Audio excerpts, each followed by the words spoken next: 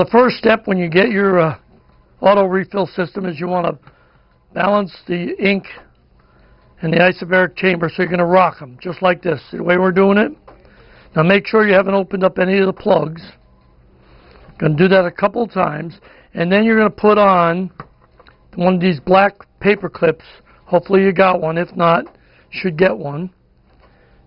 Clamp the hose off.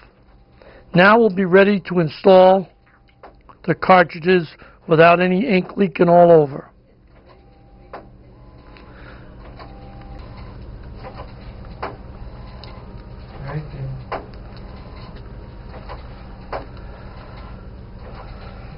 Tab on the bottom, we've already taken it off. You have to peel off. Then you want to pat the bottom in case there's any excess of ink there. Okay, and that's it. And also, you're going to get these clips, and you're going to get our snapping vac should you ever have to prime the cartridges back up.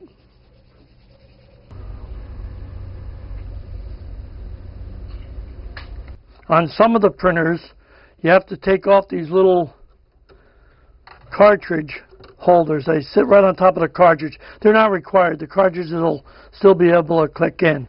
So we're going to show you how to take them off. Basically, we put a screwdriver and we spread it, and then we take them right off. Now on some of the other printers, because this system works for a lot of different models, same as the HP 62 cartridges, 61 cartridges. Because on some of them, I'm going to bring you over here real quick. If you notice, there's no cartridge clips.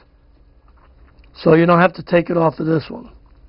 These are the new HP OfficeJet 5740s. But on the older ones, like the Envies, you had those little cartridge clamps you had to take off. There. Like that. More to take off. We're going to show you in the video how to do that.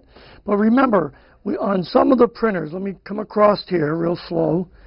If you notice, they don't have those cartridge clamps. But on some of them, like the MV, some of the older printers, they use them. So now we're going to take a flat blade screwdriver. We're going to go between that and the frame. I'll zoom in. There you go. It comes right off. Now save them should you ever have to put them back on. You don't need them. You'll be able to install your cartridges. Now we're going to show you, like on this hose bracket, the main one. We always put it on the hose first.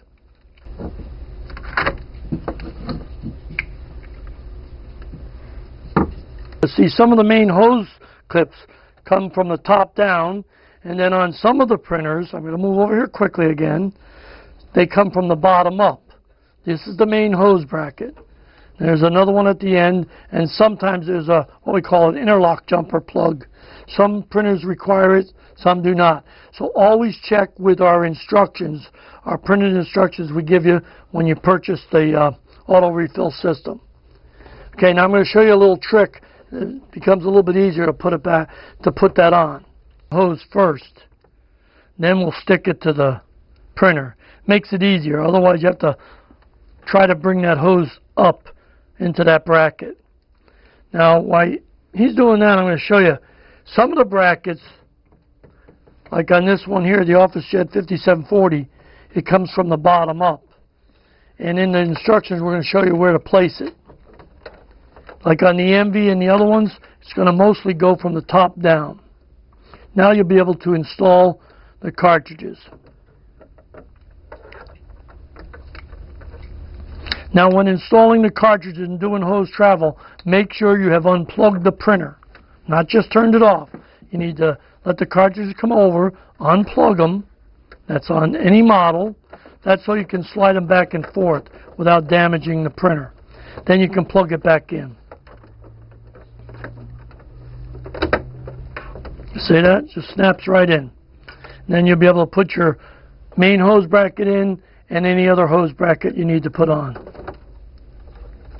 Some of the printers, some of the models, we have to give you what we call an interlock plug. That goes in the interlock because the lid cannot close all the way. So, but not on all printers. Some of them, the lid can close down. That's why I said check with your instructions that we supply if it requires it. If you lift the bottles or mess with the bottles, you'll flood the print head. You'll either get no printing or very poor quality. So I want you to be aware of that. You don't want to lift these bottles. Now you want to make sure the air plugs are open. That's very important. And then when you want to fill them, you close them, the little ones, and you open the bigger ones up. But the little ones have to be open when you're printing. So you're going to leave them open. Now we've already done hose travel. As you can see, this bracket comes from the bottom up. And we've already got, I think, over 500 copies on these cartridges already. The record is about, a little over 5,000. And then you'll be able to replace the cartridges yourself, or we sell them on our website, already set up, ready to go back on the auto refill system. That's up to you. We do have a kit that'll show you how to do your own.